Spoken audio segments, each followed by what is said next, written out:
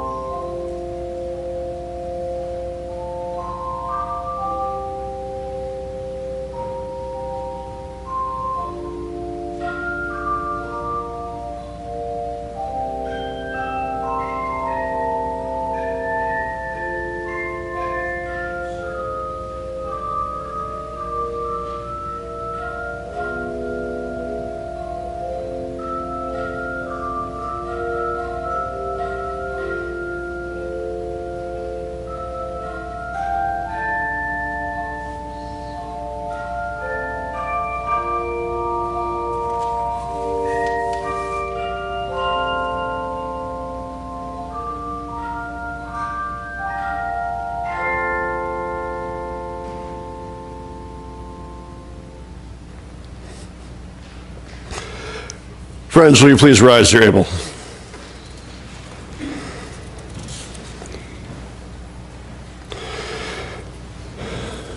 We are gathered for worship in the presence of the Holy Trinity, Creator, Son, and Holy Spirit. Amen. Together as many drawn into one body, we confess our sin to God, trusting our Lord's forgiveness and mercy. Merciful God, we confess our want to wait for others to speak and do. We resist opportunities to engage our neighbors. We hesitate when asked to serve. We assume that someone else will accomplish a task. We deny our abilities and prioritize ourselves. Lord, have mercy. We confess our distance from our community. We create barriers for entry to worship. We dwell in our assumptions and expectations. We speak our discomfort or judgment for any who may live, love, or look different from us. Lord, have mercy. We confess our disbelief that you are transforming the world. We assume that life will continue as it is. We put aside our prayers. We discount your power to create light where there are only shadows. Lord, have mercy.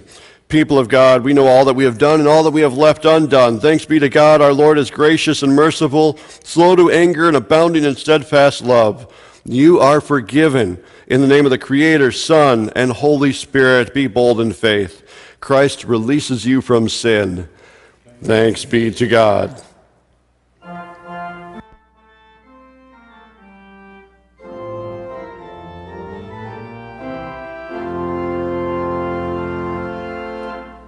Christ the Lord is risen today. Hallelujah. Christians, hasten on your way. Hallelujah. Offer praise with love replete. Hallelujah. At the Paschal victim's feet.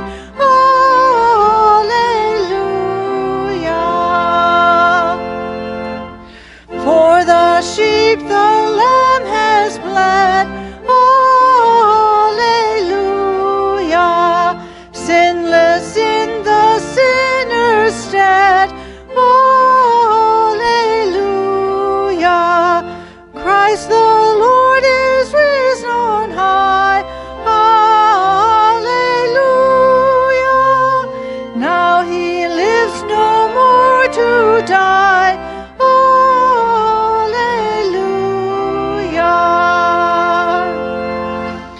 Christians on this holy day, hallelujah, all your grateful homage pay, hallelujah, Christ the Lord is risen on high, hallelujah, now he lives no more to die.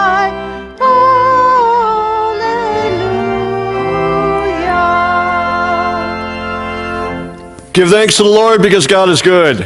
God's faithful love lasts forever. Today is the day the Lord has made. Songs of joy and deliverance are heard in the tents of the righteous. Today is the day the Lord has made. We thank you because you answered our prayers, because you have become our salvation. Today is the day the Lord has made. The stone rejected by the builders is now the main foundation. Today is the day the Lord has made. This has happened because of the Lord. It is astounding in our sight. Today is the day the Lord has made. Today is the day the Lord has made. Let us rejoice and be glad in it.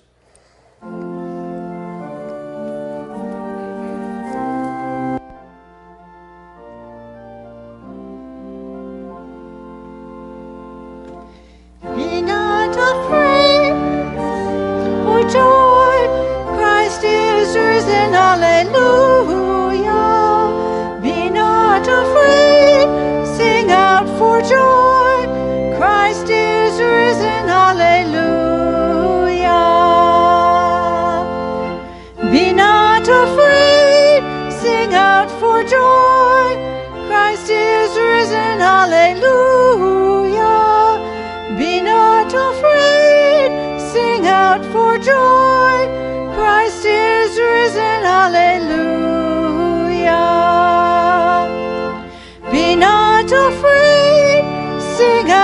for joy. Christ is risen, hallelujah. Be not afraid, sing out for joy. Christ is risen, hallelujah. God is good all the time. All the time, God is good. Let us pray. Revealing God, we thank you for the gifts of creation and the fruits of the earth. Guide our eyes to see your hand in the soil and land. Compel our thoughts to steward our planet in care and love. In Christ's name we pray. Amen. Please be seated.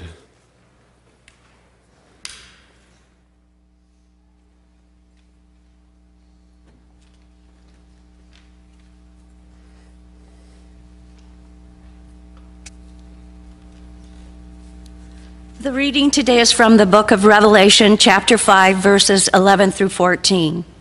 Then I looked, and I heard the sound of many angels surrounding the throne, the living creatures and the elders. They numbered in the millions, thousands upon thousands. They said in a loud voice, "Worthy is the slaughtered lamb to receive power, wealth, wisdom, and might, and honor, glory, and blessing." And I heard every creature in heaven and on earth and under the earth and in the sea. I heard everything everywhere say, "Blessing, honor, glory, and power belong to the one seated on the throne and to the Lamb forever and always." Then the four living creatures said, "Amen," and the elders fell down and worshiped. The word of the Lord.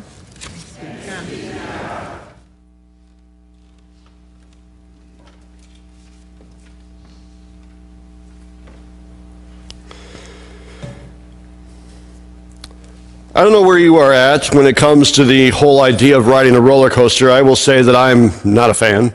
But I say that in the same vein that in my teens, I rode roller coasters. I'm just making that confession to you now. It's something I didn't enjoy doing, but I did it, peer pressure and all of that. In my teens, as a Boy Scout troop, we would go to a place called Adventureland. It was in Iowa. They must have had a Boy Scout rally or something there. I truly don't remember why we went. But we went there every year, and we pitched our tent in the grassy parking lot outside of Adventureland, and then we'd, of course, we would go in and ride the rides. And one of the years that we went there, they had these brand new looping rides and up and down and all that kind of stuff, and did a whole bunch of circles, and I had no interest in that. But a group of us decided that we were going to try to see how many times we could ride this one ride that was basically abandoned by everybody because it was kind of a 1950s rickety, all wood. I mean, it was one of those kind of rides where as you're riding it, you can hear it slowly degrading and deteriorating with every lap around. So it was kind of a bit of an adventure in and of itself. But beyond that, we wanted to ride that ride because nobody else was on it, and we wanted to see how many times can you ride this ride in one day.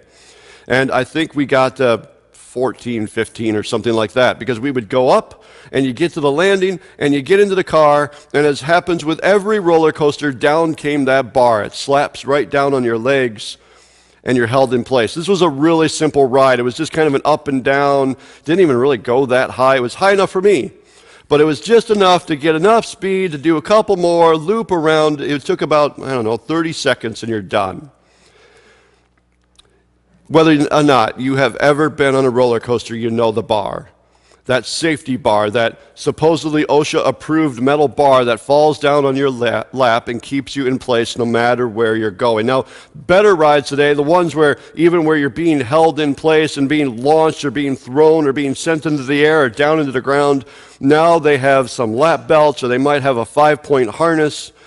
Whatever it is that holds us in place in the midst of these rides that either we really enjoy or we really don't, I want us to invite us to keep that image in our minds, that we have this lap belt, we have this bar, we have this 5-point harness that is holding us in place, being held close to God as we read Revelation. Because for the next few weeks, through the end of May, we are going to be reading and working through this letter, this book that I know some of us may not enjoy. We may not want to read Revelation. We may have fears and dreads about Revelation. I will tell you that in worship, we're only going to be really reading the fun parts, the worshipy, Jesus-y parts, but there are other parts.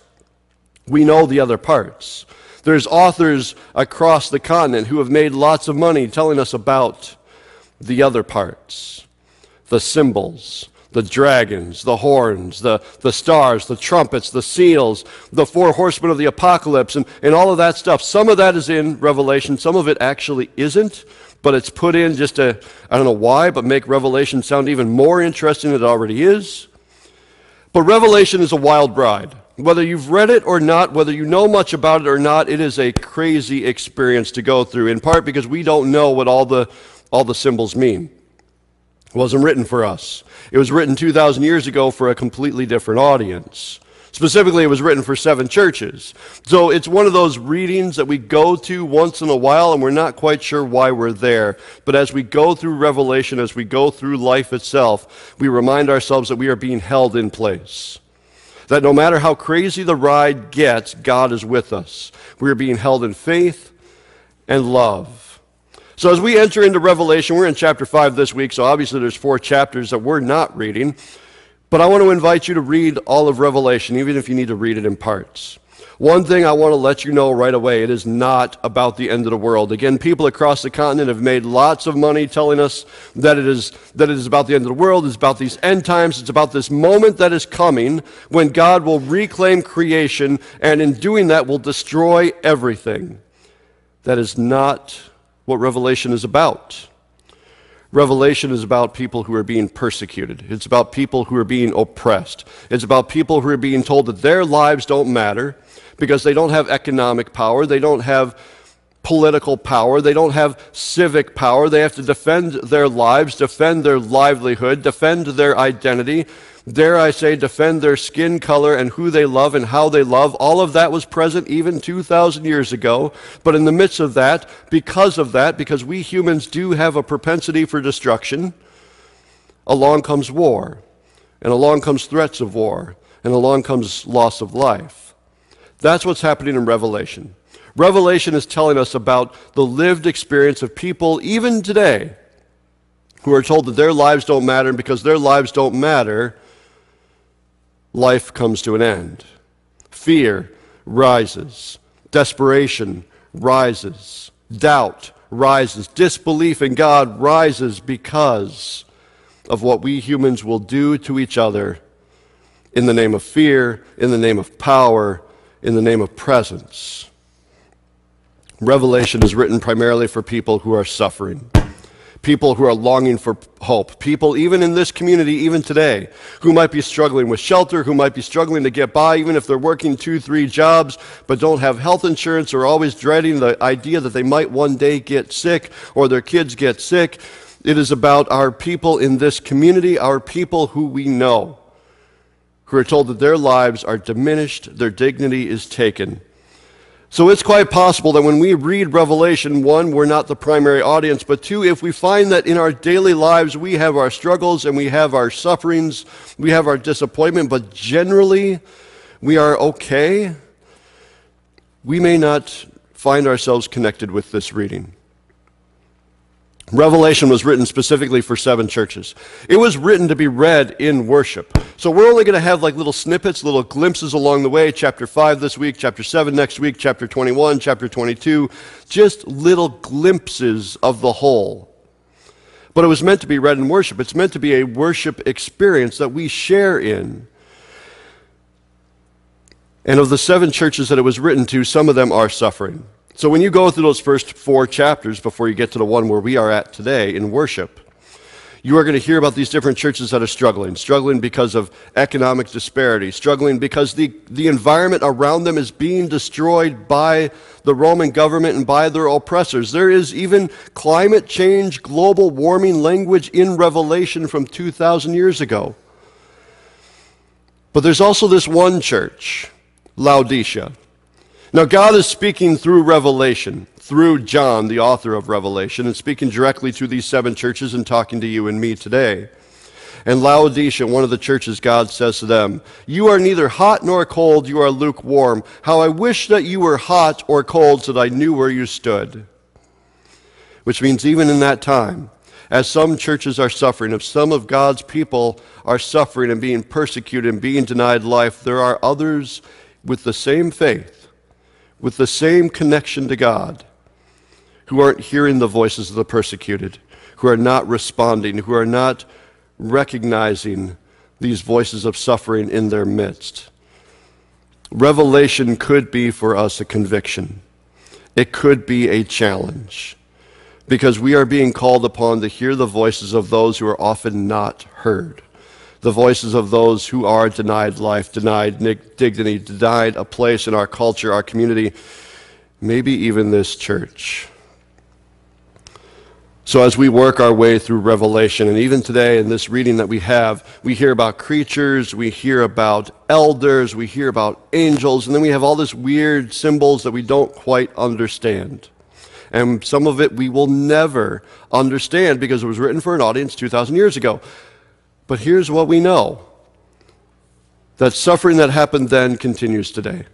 Destruction that happened then continues today. Devastation that happened then continues today, because it's what we do. It's what we humans are good at.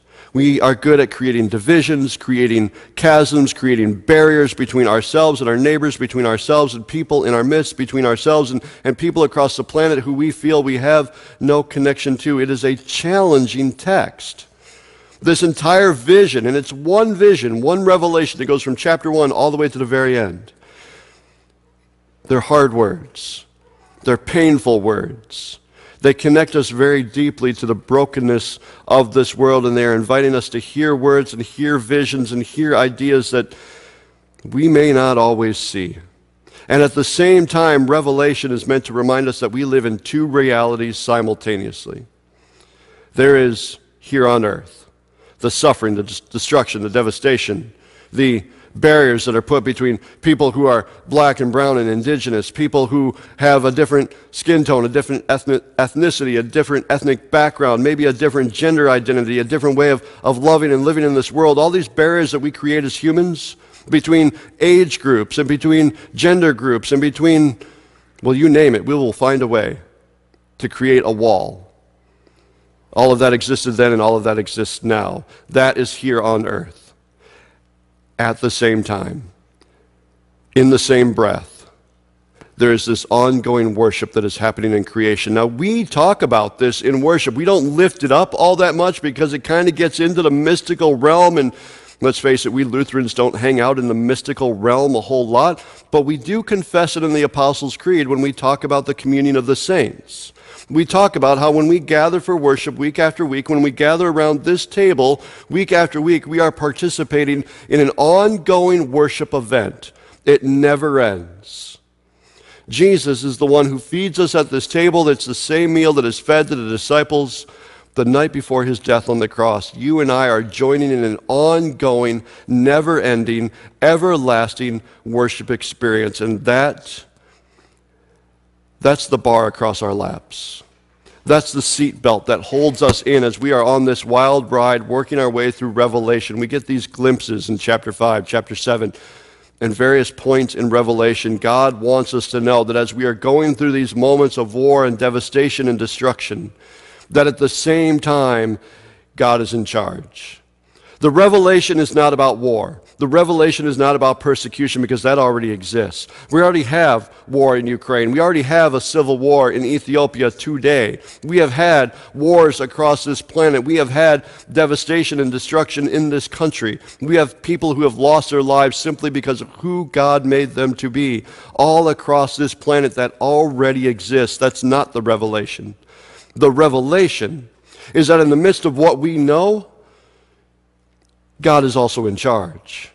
God is claiming creation. God is at work in this creation. God is at work in this worship moment. God is at work in you. God's faithful. God's beloved. God transforms us. God is destroying death so that we can live, so our neighbors can live, so our coworkers, our classmates can live, so that we can recognize hope in this world. Revelation is meant to give us a glimpse that in the midst of suffering and disappointment and fear and betrayal and disappointment, in the midst, we can see God. We can know that God is at work, that God is moving, that God is breathing, that God is bringing life. That's the revelation. That's the unveiling. That's the great awakening that's happening in this letter, that in the midst of everything we know, God is here, that God is at work, that God is the one who has claimed us and loved us and transformed us and continues to move in our lives every single day. We humans, we know what we can do. We know what we've done. We know what we will probably continue to do every day of our lives walking across this planet, because we as humans are prone to destruction. We find barriers and divisions and ways to cut each other off. It's what we do. What God does is continue to claim us and love us and transform us and draw us into this everlasting worship. Chapter 5 reminds us that as we are moving through this world, God has us. God is holding on to us, and God is holding on to the persecuted. God is holding on to the oppressed. God is declaring love and dignity for every person in our lives and in creation who is told that their life does not matter. God is at work. And so as we make our way through Revelation, we are given these glimpses. We're given these opportunities to leave this space looking for God, trusting that God is already there, giving us a vision and an awakening and understanding of God's movement in our lives and God's movement in this community. So that maybe we, at some point today, or maybe at some point this week, we can join in creation, in this ongoing worship, and we can find ourselves with great confidence and great work, great hope within ourselves, that we will stand in the midst, knowing God is with us, and God is with the oppressed and persecuted, and we will find the strength to say, Amen.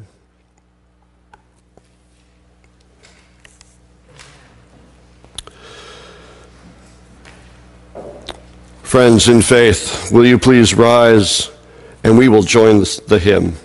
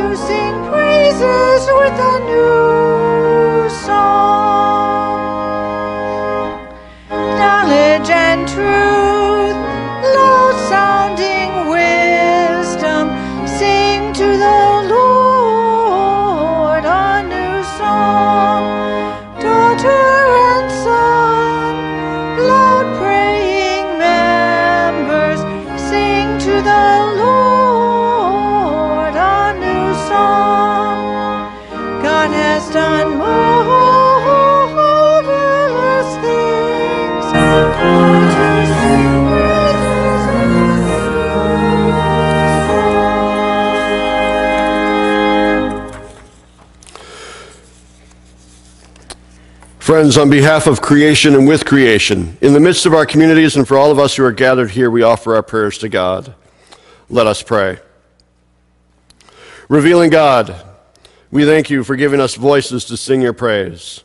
Guide our hearts to sense your nearness. Open our thoughts to remember your forgiveness with every pitch and tone.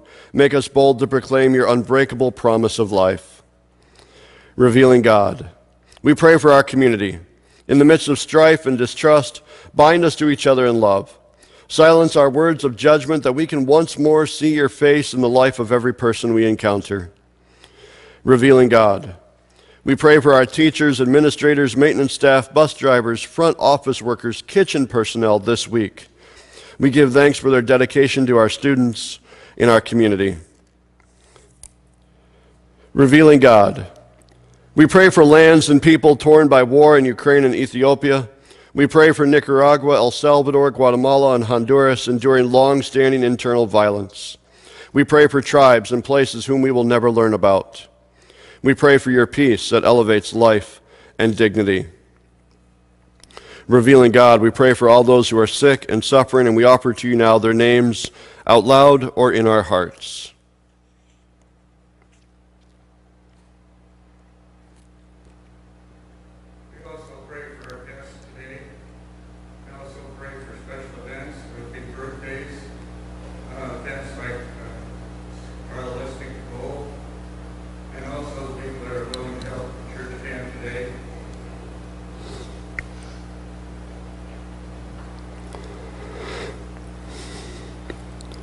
Lord, with all of these, we also remember Bill, Helen, Vlad, Charlie, Gladys, Ellie, Jackson.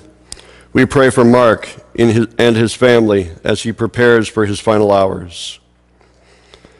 Gracious God, receive these prayers that we carry with us and offer our mercy and love. Confident that you know our every concern, we close these prayers as together we say, Amen. The peace of Christ be with you always. Please share that peace with your neighbor.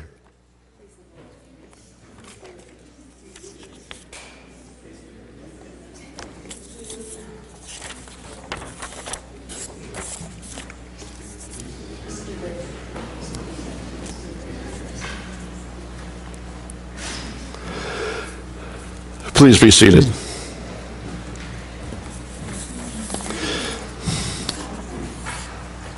I invite you to grab a bulletin if you have not yet. It has a variety of different things that are going on in the life of our church over the next few weeks. Also, we have our monthly newsletter, and if you are not receiving that, please let us know. We will get you on the mailing list and be sure to get you a copy that has even more details. But a couple things just to make us aware of. In worship all this month, our noisy offering, our ministry and focus is our Strong Girls to Women camp, continuing to build up the fund that we have for that. To support that incredible ministry. We have already been receiving registrations, so we're getting excited. We've got some speakers lined up. We're getting excited for that. It's the first week of June. All the pertinents are right there in the bulletin, but I also just want to lift up to you this lovely little QR code right here. You can take this bulletin and you can take it to whomever you might know who might have a strong girl in their family who is in grades 4 through 6, and you show them that QR code, they click it, and about 5 questions later, they're in. Strong Girls to Women it is absolutely free. It's a day camp that we offer here. This year we're focusing on nature, so we're looking for continuing to sign up speakers, keynote speakers, adult women who do some really cool stuff out in nature. So they're going to be coming every day and hanging out with our Strong Girls and doing some really fun stuff. We're really kind of getting excited about that. Along with this summer, with Strong Girls going on, and VBS will be coming up in July. We are also doing our summer lunch program, so we are officially registered. The next big step is now done. What that means is we will continue to be looking for our volunteers. That is all y'all.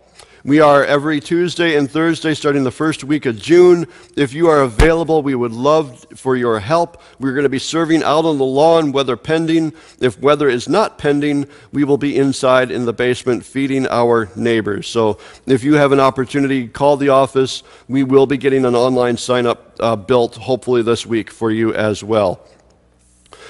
For all of us here, if you're in the mood, if you didn't know about it and are in the mood for doing something spontaneous today, right after worship, we are going to be heading down to LOMC and we're going to be helping them spread mulch. Some of y'all I can see are dressed and ready for the work already. Other of us will have to change. And if you don't want to change, don't worry about it. Mulch, it washes off as well. But right after worship, if you have any interest in all and wanted to know what we're going to be up to, join us right down the hall and right to the left. We have a multi-use space, our chapel space. You'll see a big table in there, several tables in there. Just hang out in there and we'll tell you where to go and what to do and what it's going to look like. Also, while you're in there, this week On many calendars, it might say Teacher Appreciation Week, so we thank our teachers. As a community of faith, we are going to be thanking the DLR staff, our school that's here in town. And so we have this big banner that's spread across a couple of tables in there. If you wanted to draw a picture, if you want to color in one of the letters, if you want to write a note, whatever you want, we have that banner for them. We are going to be giving that to our DLR staff on May 18th because we as a church are going to be giving them ice cream sundaes that day.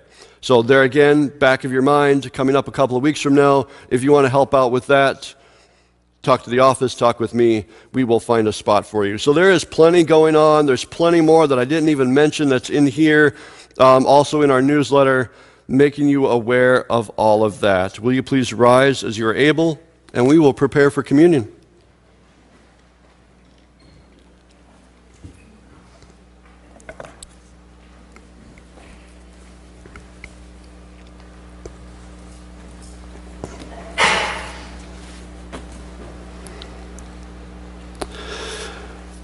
The Lord be with you.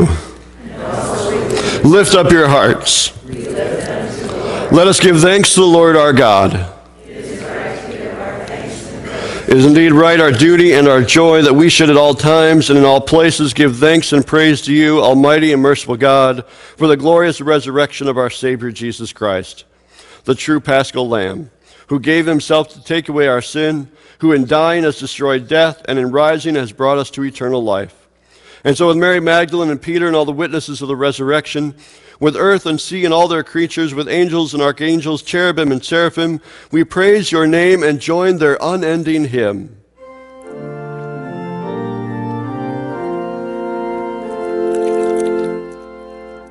Holy, holy, holy Lord, God of power and might, heaven and earth are full of your glory.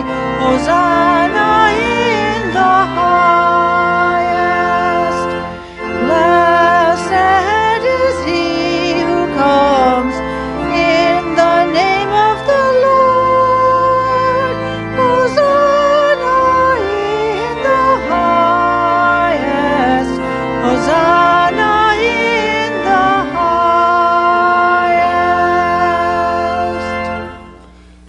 In the night in which he was betrayed, our Lord Jesus took bread, and when he gave thanks, he broke it, gave it to his disciples, saying, "Take and eat. This is my body given for you. Do this in remembrance of me." After supper, he took the cup, and when he gave thanks, he gave it for all to drink, saying, "This cup is a new covenant in my blood, shed for you and for all people for the forgiveness of sins. Do this in remembrance of me." Confident our Lord is at work in this meal, we offer the prayer that he taught us. Our Father, who art in heaven, hallowed be thy name. Thy kingdom come, thy will be done, on earth as it is in heaven. Give us this day our daily bread, and forgive us our trespasses, as we forgive those who trespass against us. And lead us not into temptation, but deliver us from evil. For thine is the kingdom, and the power, and the glory, forever and ever. Amen.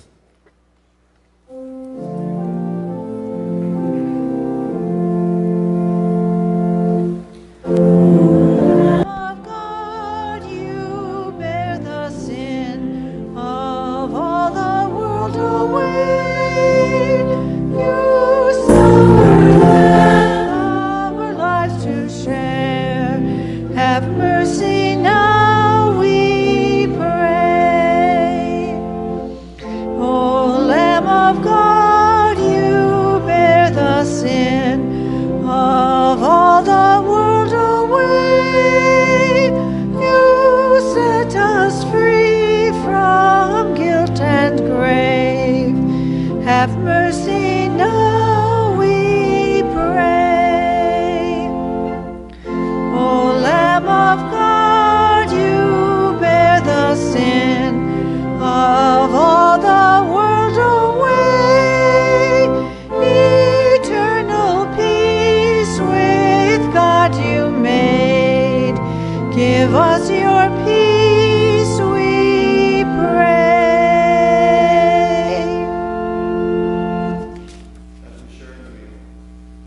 The body of Christ given for you.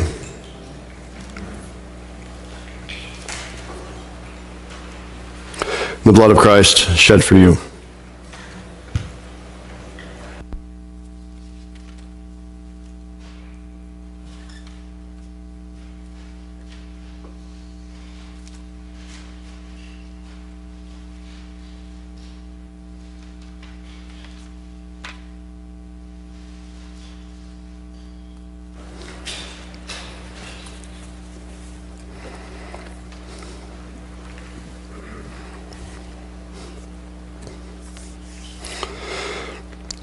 As we're sent forth from the garden, let us pray. God of life, make yourself known across the hours and days. Reveal your presence in neighbors whom we encounter and in faces that pass across our screens. Open our eyes to witness your compassion. Open our ears to hear where your justice is needed. We offer this prayer in your holy name. Amen.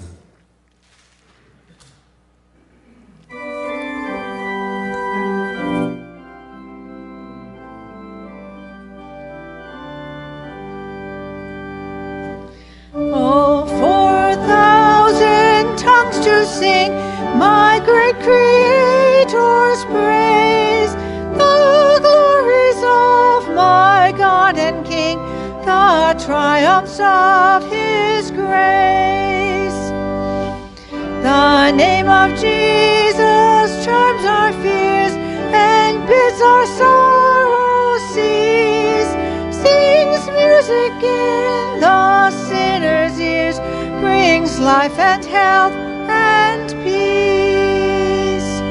Look unto him, your Savior own, O fallen human race. Look and be saved through faith alone, be justified by grace. To God all glory, praise and love, be now and ever give, by saints below and saints above, your church in earth and heaven. Today is the day the Lord has made. May you hear songs of joy and join in the choir. May you know God's mercy as you pray. May you be astounded by the vibrant sights of life all around you. Be blessed in the name of the Creator, Son, and Holy Spirit this day and every day, wherever you may go.